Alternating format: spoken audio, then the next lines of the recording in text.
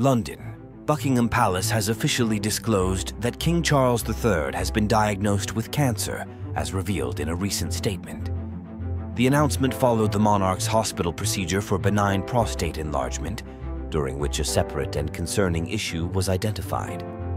Subsequent diagnostic tests confirmed the presence of a form of cancer, although the specific type was not specified in the statement.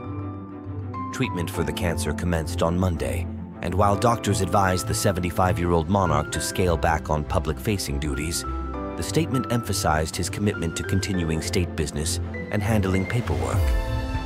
Expressing gratitude for the swift intervention of the medical team, the king acknowledged that the timely detection was made possible due to his recent hospital procedure.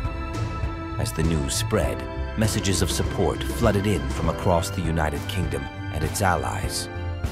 British Prime Minister Rishi Sunak took to Twitter stating, "The whole country will be wishing him well."